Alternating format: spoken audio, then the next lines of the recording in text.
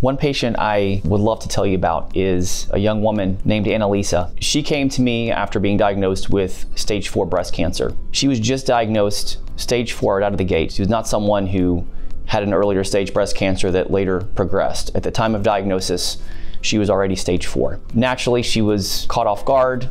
She was fearful. She didn't want to do a strictly conventional approach to her cancer treatment. So she came to me and we reviewed her case. She had what's known as inflammatory breast cancer, so the cancer was not only inside the breast, it also was involving the skin of the breast. We knew from testing that her cancer had also spread to numerous lymph nodes in her chest, as well as to her liver, and it likely had spread to her lungs as well. And we talked about the fact that her cancer was extensive. She had done some research to find out that that kind of diagnosis does not typically have a great prognosis. But she came to me and she said, "Dr. Stegall, I know I want an integrative approach to my cancer. I'm determined to be one of your success stories." We start with a 12-week treatment program here in my office, and she said, "Dr. Stegall, after the 12 weeks, I'm going to be cancer-free." And I said, "Okay, let's lock arms and let's do it." So we went through the 12 weeks of treatment. She received our chemotherapy, immunotherapy,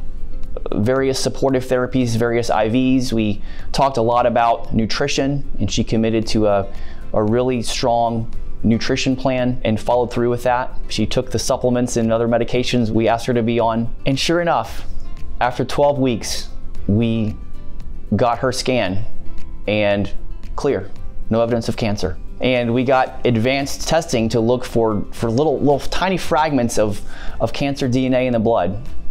Negative, couldn't find any. So she truly was cancer-free with no evidence of disease after the 12 weeks of treatment. And I think about her often because not only did she come to us wanting our help and being fully committed to our treatment plan, but she had the right attitude. She was determined that she was going to have a great outcome, and she did. And I think there's something to that.